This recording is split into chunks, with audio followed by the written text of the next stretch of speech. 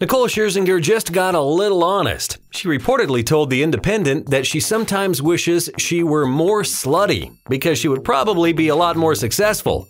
Yep, pretty candid if you ask us. But it didn't stop there.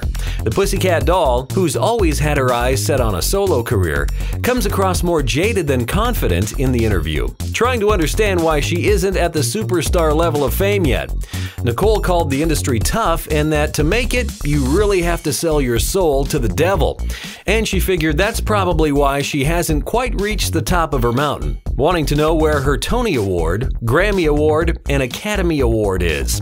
But she might already know the answer. She's admitted to turning down some pretty successful tunes in the past. Rihanna's We Found Love, Gnarls Barkley's Crazy, and Lady Gaga's Just Dance.